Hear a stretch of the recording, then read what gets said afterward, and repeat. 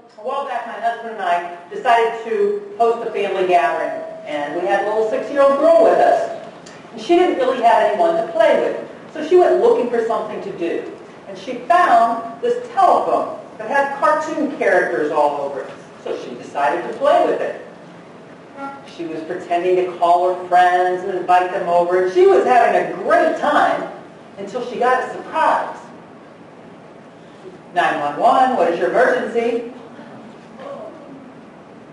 This is 911. Do you have an emergency?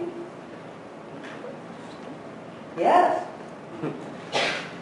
Yes. There are tigers here.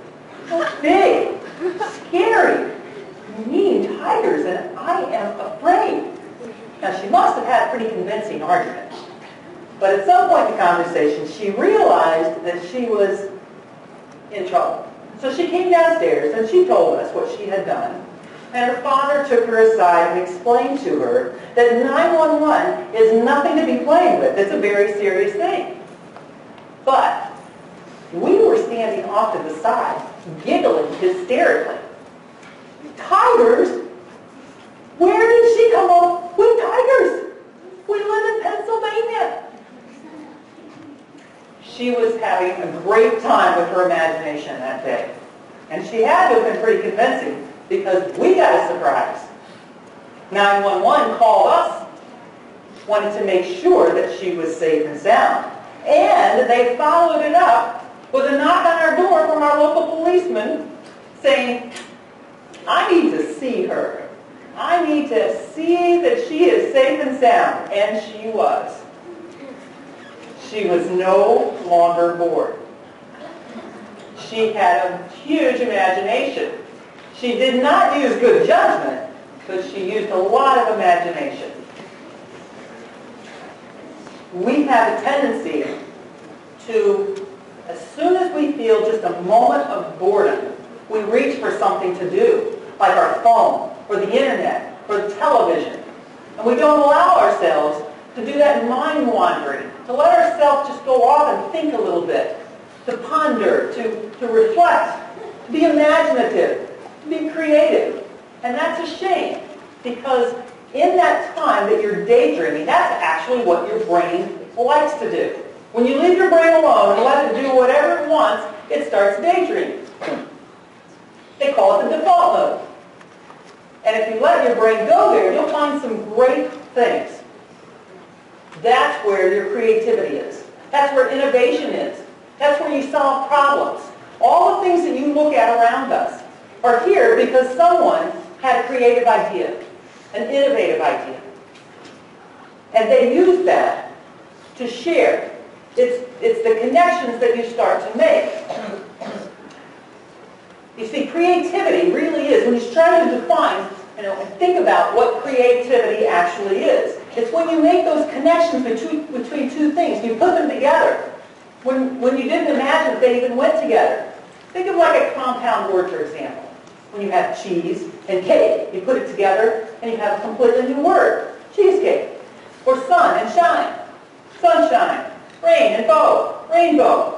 See, your brain likes to have these connections, these dots. Think of the dots being connected. And the more dots that you have, the better chance your brain has to make a unique connection. The more you give it to work with. And you, at this age, you can give your brain lots of dots to work with. And the more you do, those dots are going to stay with you for a lifetime.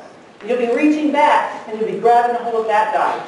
You see, we actually have things like the fonts in our computers, because a man by the name of Steve Jobs, who created Apple computers, which built the iPhone, took a calligraphy class at Reed College.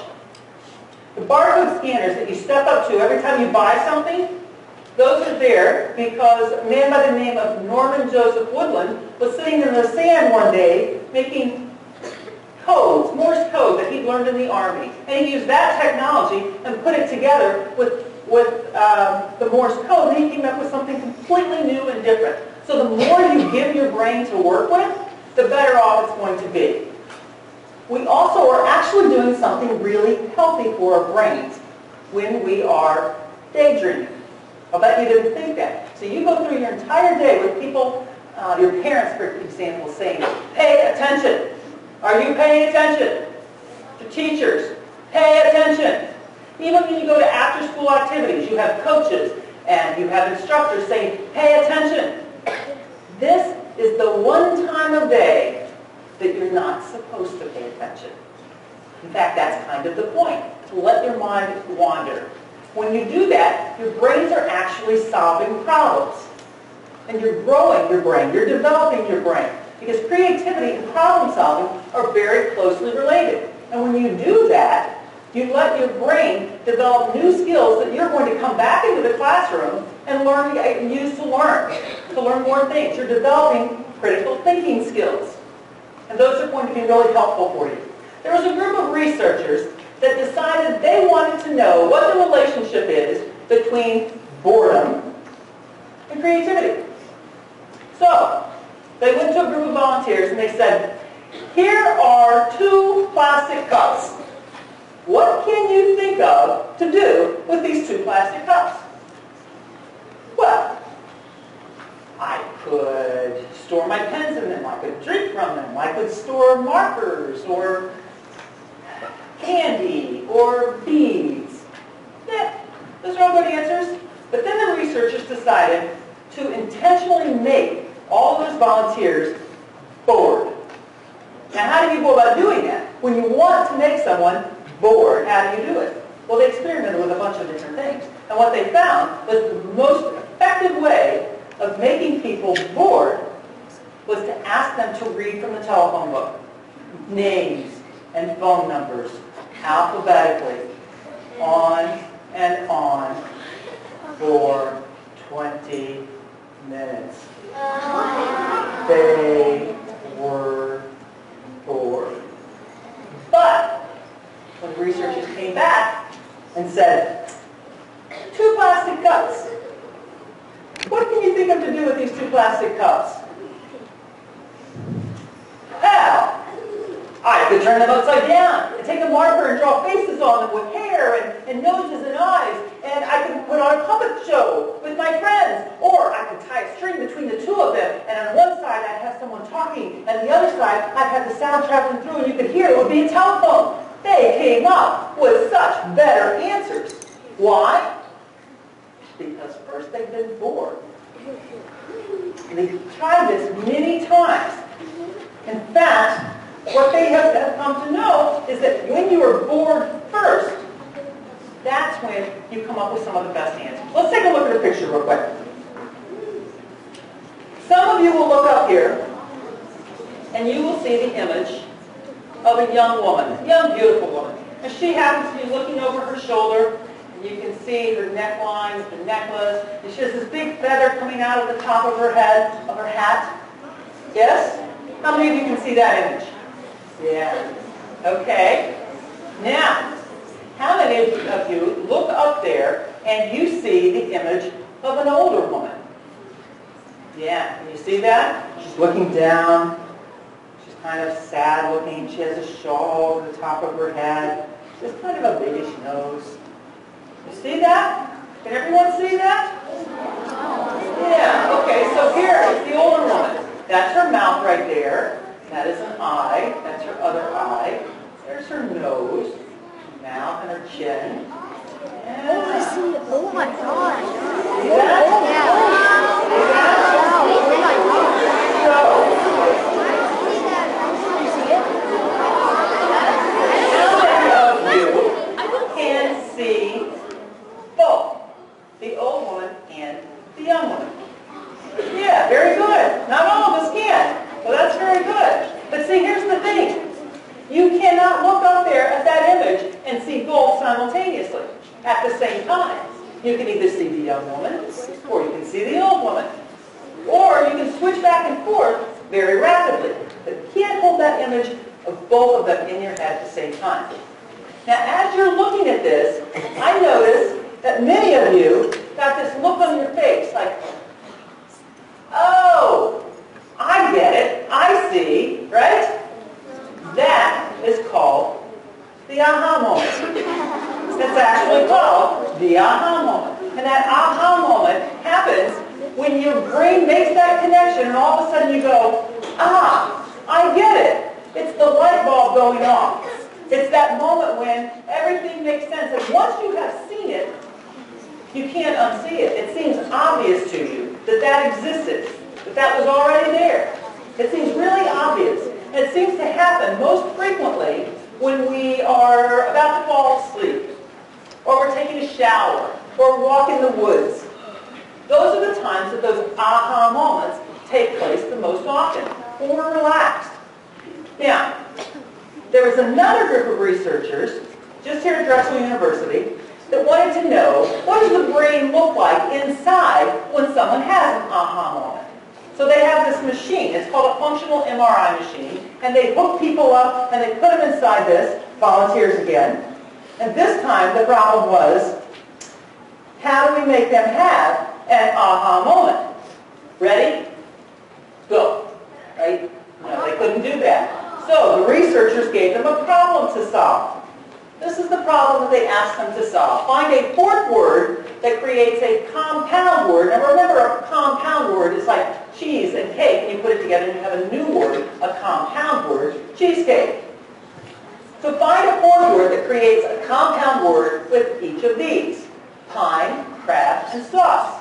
And what they found was that as they were watching those brains go to work on that, they could tell who was going to have an aha moment by as much as 8 seconds.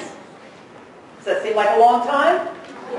1 Mississippi, 2 Mississippi, 3 Mississippi, 8 seconds. And they could almost read someone's mind, what that next thought was going to be. They could determine that. And it was based on something called alpha waves. Now, I'm not a scientist, and I don't know a whole lot about alpha waves, but I know that when you have a lot of them, that indicates that you're very relaxed.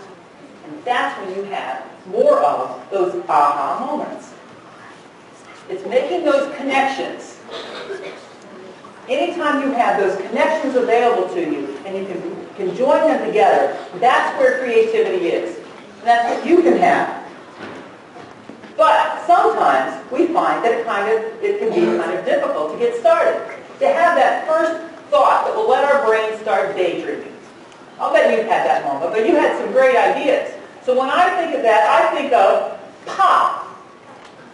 A little thing to help me get started when my brain is saying, I don't know what to do. So you can do, it's P, it's O, and it's P.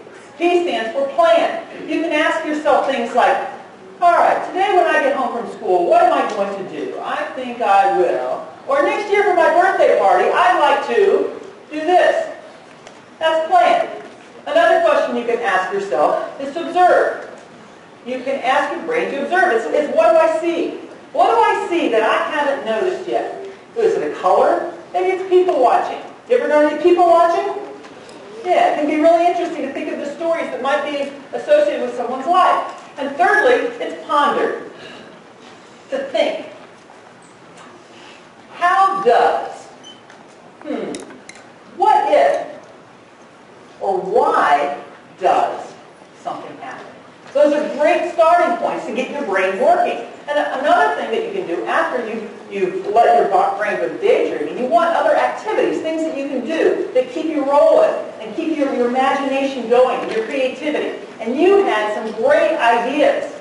In fact, one of the things that you might want to do as you go into the summer months is to come up with a list of great things to do. You might have on that list a lot of the things that you already had. You might add to that, create a code, or have a photo shoot with lots of great costumes, or make a video, or write a play, or write a story, go on a scavenger hunt, make an obstacle course. There are tons of great things that you can do that are creative and will add lots and lots of dots into your brain, that you can make those creative combinations, those creative connections. And when you use those, you'll find that you are going to be able to embrace boredom. And that's what I'm really asking all of you to do today.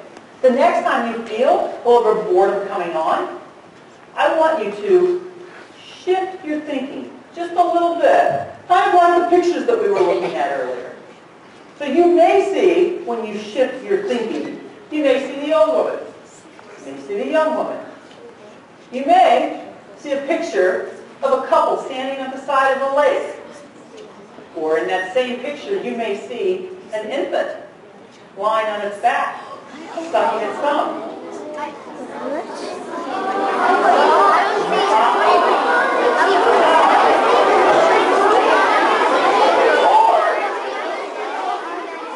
You might see the head of a soldier, or a boy tying his shoe.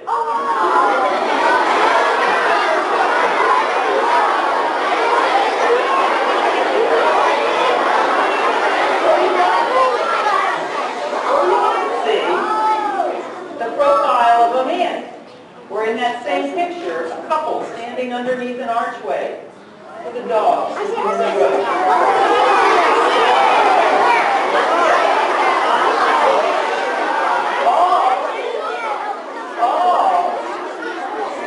All of those things happen when you shift your brain just a little bit and let your brain see something that's unique and new. I'm going to challenge each and every one of you here today, all of you. I challenge you. I challenge you all. The next time you feel those words starting to come out of your mouth, I'm bored, I want you to stop. Shift your thinking just a little bit and let your brain go out and play. Go find your own kind of tiger. And have some fun. Thank you so very much for your kind attention today.